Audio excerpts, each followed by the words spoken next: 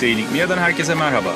Bu bölümde Hisarönü körfezinin en güzel köşelerinden bir tanesi olan Hurmalı Bük'e demiriyoruz. Pırıl pırıl sularına bir kere daha aşık oluyor, dost bir tekneyi ziyaret etme ve tanıma fırsatı buluyoruz. Beklenmedik ve büyüleyici bir ziyaretçinin koya girişiyle tüm seyir planlarımız değişiyor.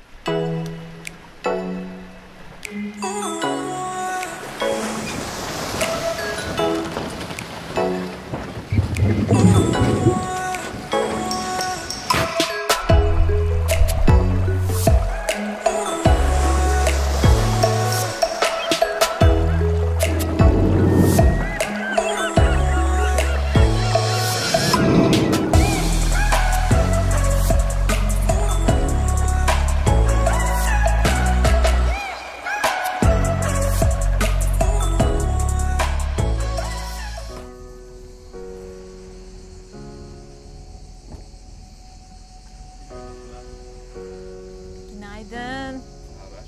Çok güzel, çok iyiyiz. Hurmalı'dayız. Sabah kalktık, kahvemizi yaptık. Ondan sonra birazdan bu güzel denize atlayacağız. Sabah suyu. Seni bekliyorum ben de. Hadi gel denize girelim. İnanılmaz berrak buranın suyu değil mi? Altımız 4,5 metre.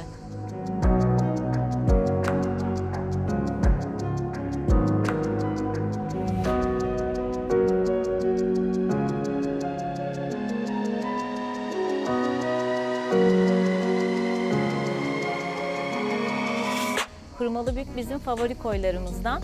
Çok seviyoruz.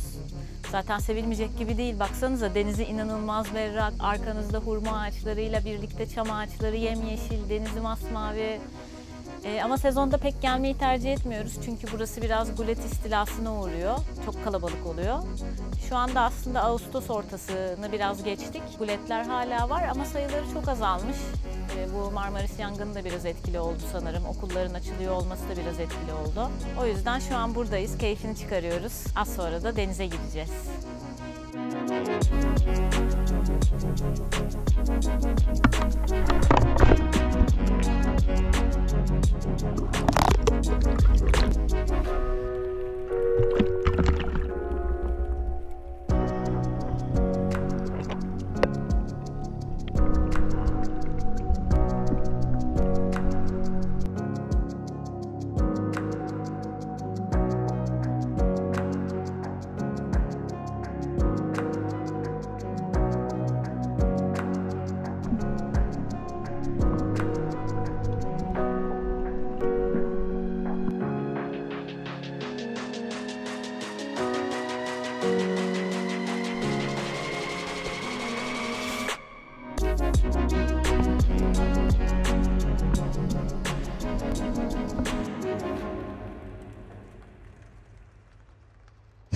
Evet, şnorkel turumuz güzel geçti fakat biraz üşüdük. Ne kadar kaldık suda? Bayağı kaldık galiba. 40-45 dakika kalmışızdır. Epey koyun neredeyse sonuna kadar gittik geldik. Evet, güzel de bayağı balık çeşitliliği var burada. Çift olarak ne gördük? Orfoz. Tuna bir kayanın içinde buldu orfozları. Dalış bir tane orfozu bana gösterdi. Dalıp baktığımda ben de içinde ikincisi kayanın içinde eşiyle beraber olduğunu gördüm. Çok güzellerdi. Zargana gördük, zargana yavruları. Evet, zargana yavruları da vardı. Yani çok enteresan. Ege balıklarının tamamına yakınının yavruları vardı burada. Ben yine maskeyi fazla sıkmışım gördüğünüz üzere. Bir de burnunda kahve var galiba. Sıçramıştır olsun. Dünya'da her şey çok doğal. Burnumuzda kahve. Ama kahve içiyoruz, üşüdük. Gözümüzde çapak. Böyle. Şimdi böyle. Güneşte ısınıyoruz, böyle, sonra kahvaltı yapacağız inşallah. Önce ısınalım. Evet, hadi kahvaltıda görüşürüz. Tuna Kaptan klasiği güzel bir kahvaltı mı geliyor yoksa? Evet.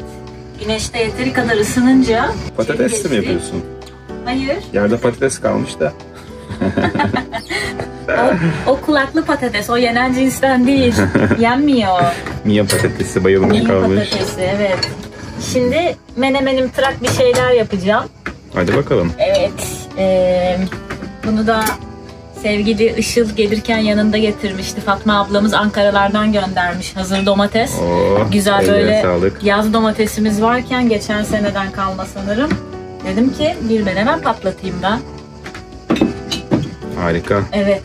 Şimdiden ellerine sağlık o zaman. Sağ ol, teşekkür ederim. Güzel kokular gelmeye başlamış. Kahvaltı hazır mı? Hazır. Wow, ellerine sağlık. Muhteşem Geliyorum görünüyor. ben de hemen. Hemen gel, hemen gel. Afiyet olsun Tuna Kaptan. Teşekkür ederim. Kahvaltı bitmiş bile. Vallahi bitti. Acıkmışız, biraz çekim yapamadık kahvaltı esnasında. Afiyet olsun. Teşekkürler. Ama çok güzel olmuş. Elimize sağlık. Hadi Tuna, bize özel denize girme yöntemini göster. Hadi dalgıç girişi. Geri sayım. Tüm YouTube seni izliyor. 5, 4, 3, 2, korkma, yaşayacaksın. 1. Hadi. Bay bay. Sizin için seyirciler. Yoksa hayatta yapmam.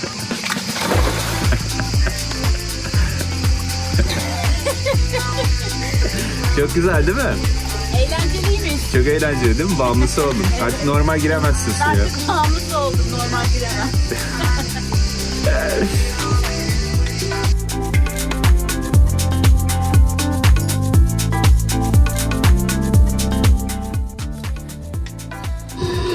Evet, maceralı bir sonrasında dedik ki biraz sakin kuytu köşeye dönelim. Gözlük camlarından belli oluyor mu bilmiyorum ama açıklar bayağı kötüydü. Epey dalga yedik. Ama şu an olduğumuz yer çok güzel ya. Şu eriştelerin güzelliğine bakar mısınız? Tablo, yağlı boy tablo gibi. Acayip güzel gerçekten. Palmiyelerin suya kadar iniyor olması. Evet, şimdi biraz kıyıya çıkalım ve sakin havanın keyfini çıkartalım. Şimdi sağlam yere bağlıyoruz zinciri. Birazcık karada yürüyelim bakalım.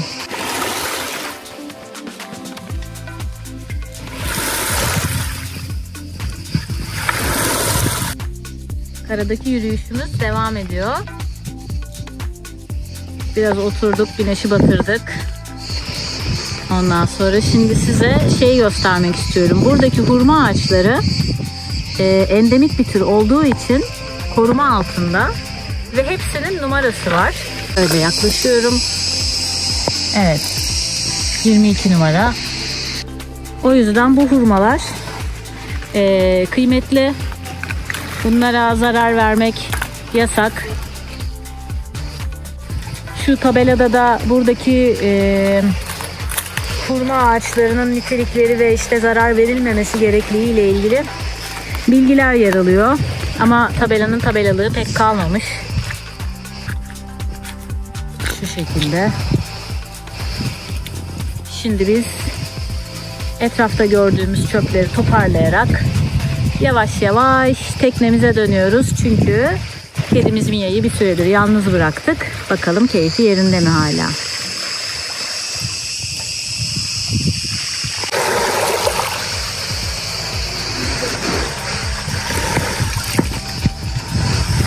Yolunda motoru çalıştırmayan kaptan kendini Avantajcılık tarihinde bir detay olarak. halatla tekneye çekiyordu. Şarjımız %62 kalmış. Niye %61? Bir de yolda beni kandırıyor şarjımız %5 kaldı diye. Geldik.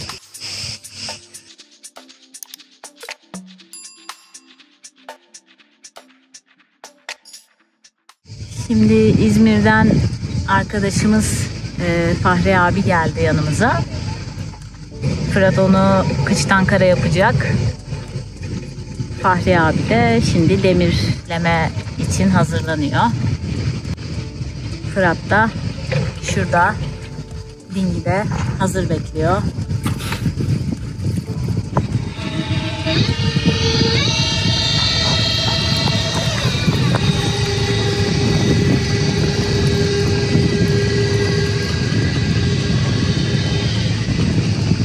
Gelen gidenin yoğun olduğu bir gün oldu bugün. Kuletler geldi. Kuletler gitti. Yenileri geldi.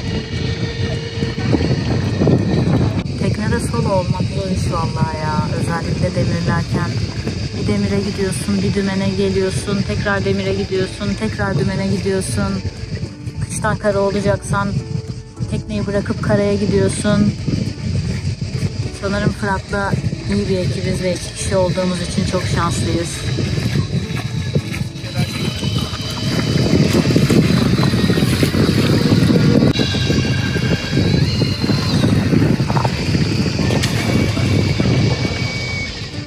sorun halloldu. Sırat desteğe gitti.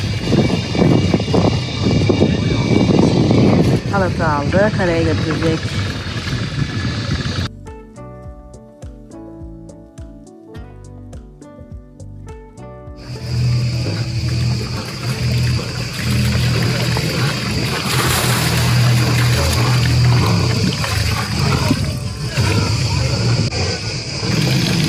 Ve işlem tamam. Fırat da yavaş yavaş geri geliyor. Bu da denizin anlık durumu.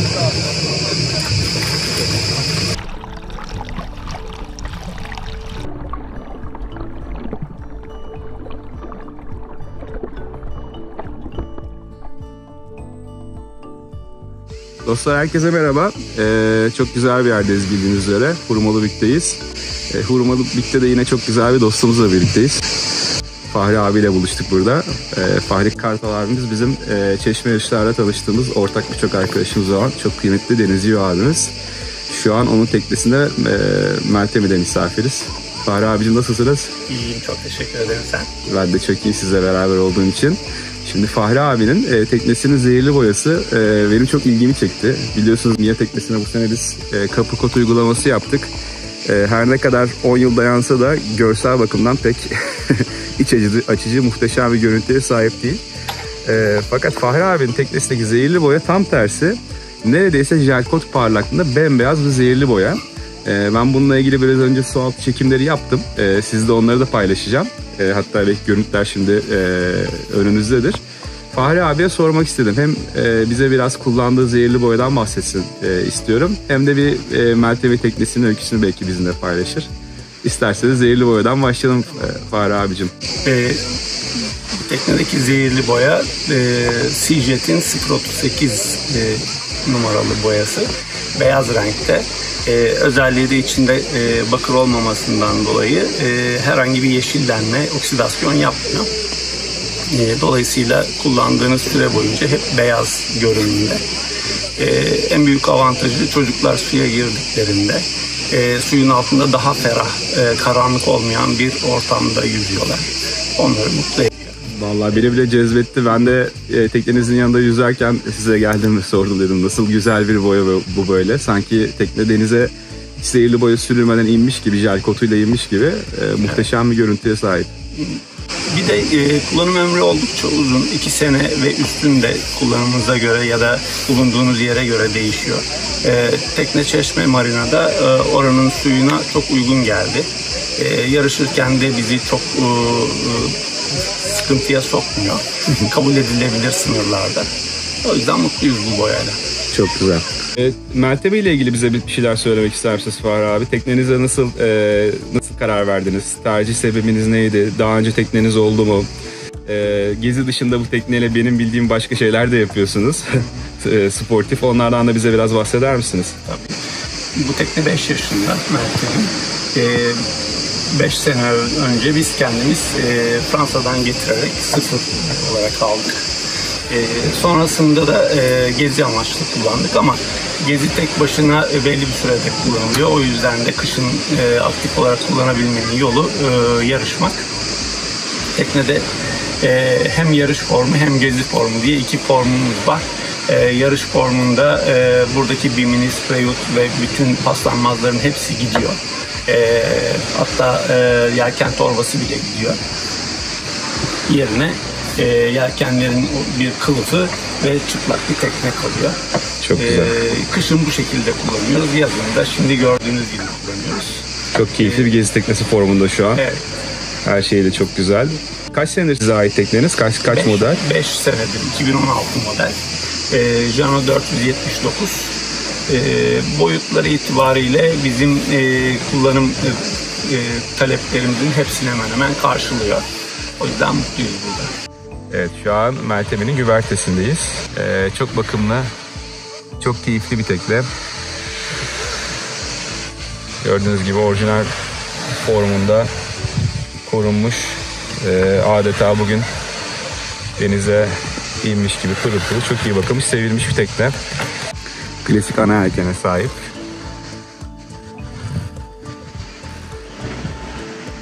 Böyle hem yarışan hem gezi için kullanılan teknelerdeki en büyük avantaj tüm yelken donanımlarının, armasının her zaman bakımlı olması. Bu sayede gezilerde de çok hızlı şekilde hareket edilebilmesi, güvenle seyir yapılabilmesini sağlıyor.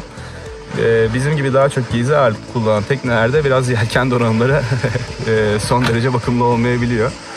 Ama şimdi ben biliyorum ki Meltem'in buradan çıksa çok uzun bir rotada çok güvenli bir şekilde etabı tamamlar. Hatta güzel hızlar yapar. Bu da yarışan bir teknenin avantajlarından bir tanesi.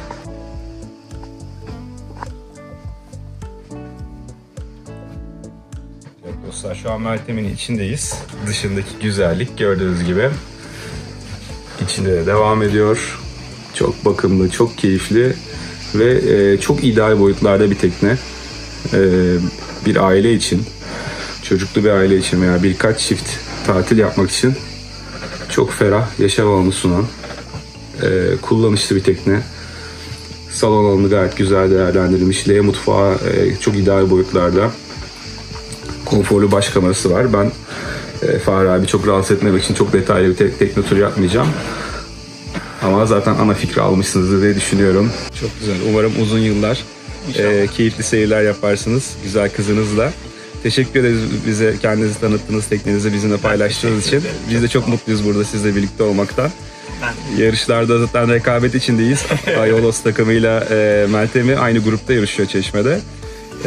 Orada tatlı bir rekabetimiz ve dostluğumuz var. Burada şimdi gezi teknesi olarak birlikteyiz Mia ile beraber. Dün akşam da güzel bir yemek yedik.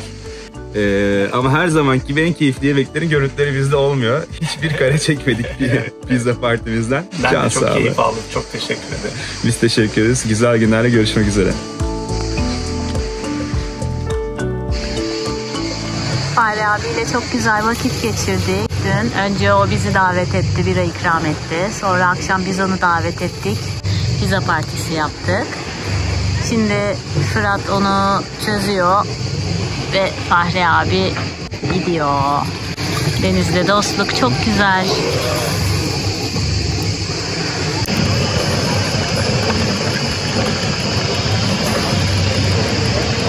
İyi seyirler Fahri abi. Tekrar görüşürüz inşallah.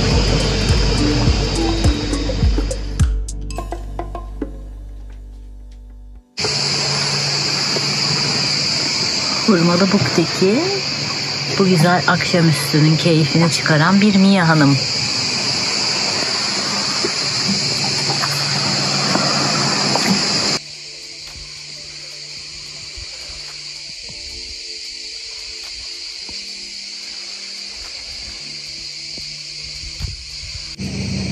Bir lambuka şu an demirimizi ziyaret etmeye gelmiş. Ne yaptığını biz de anlamadık ama keyfi çok yerinde.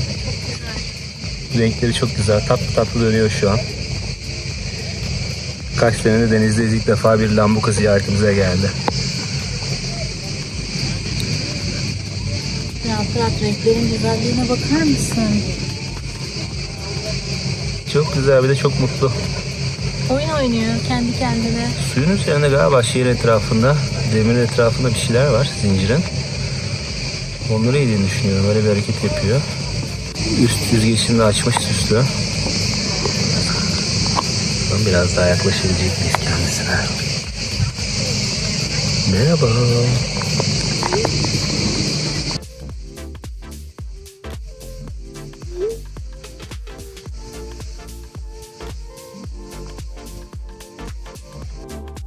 STS Bodrum okul gemisi Hurmalı Bük'te yanımıza demirliyor. Bu kadar şanslı olabiliriz. Her akşam farklı bir koydalar. Her akşam farklı bir eğitim konusu var. Bu akşamki konu astroloji. Biz de saat 8'de gideceğiz. Bir sonraki bölümde Türkiye'nin ilk ve tek yelkenli okul gemisi olan STS Bodrum'a misafir oluyoruz. Hurmalı Bük'te yaptığımız ziyaret bizi öylesine derinden etkiliyor ki seyir planlarımızı değiştiriyor, kendimizi STS Bodrum'un dümen suyunu takip ederken buluyoruz. Gittiğimiz limanlarda antik çağ yemeklerinden yıldızlar ve mitolojik öykülerine kadar birçok ilgi çekici konu hakkında sohbetlere katılıyoruz. Ve geminin öyküsünü kendi güvertesinde tasarımcısından dinliyoruz. Yaşadığımız bu beklenmedik ve unutulmaz serüvenimizde bir sonraki bölümde görüşmek üzere. Mia'dan sevgiler.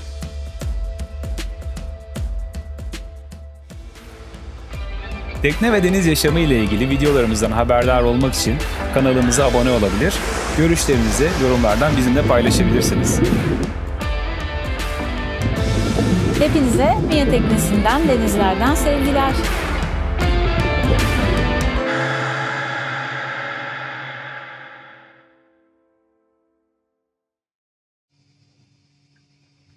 Bir yandan yeni YouTube videosunu editlerken bir yandan da Mia ile oynamacalar. Allah. Yakaladım. Surata bak, surata, dişlere bak.